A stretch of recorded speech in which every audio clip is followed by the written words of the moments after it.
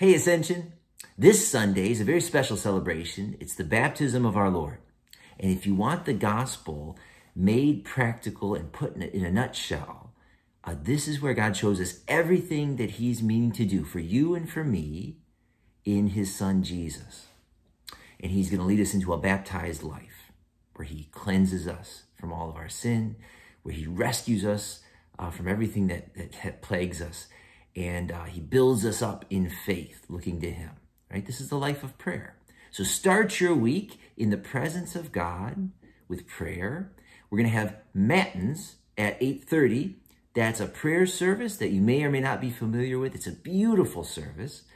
And then at 11 o'clock, our regular divine service. It is not a potluck Sunday. Sunday school for all ages resumes this Sunday at 9:45 in between the services. So youth and confirmation, high school, will meet in the education building. And then there's adult classes this week. Scripture and life through Luther's Small Catechism. That's my class in Luther Hall. There's Women of the Bible Speak that's continuing. And then later in the month, a new Hymn of the Day class will begin on the 22nd.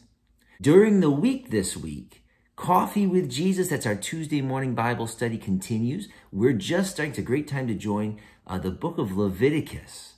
Yeah, believe it or not, it's wonderful. It's powerful. We just did the first one last week. Come and join us on Tuesday mornings. You can do that via Zoom, and there's a new link. And so all you got to do is click where it says Coffee with Jesus on the Ascension at Prayer, and it's that easy. You can join us with your cup of coffee from home or work or wherever you're at. 7 a.m. on Tuesdays. And there's a new midweek class beginning on Wednesdays at 8 a.m. at the church.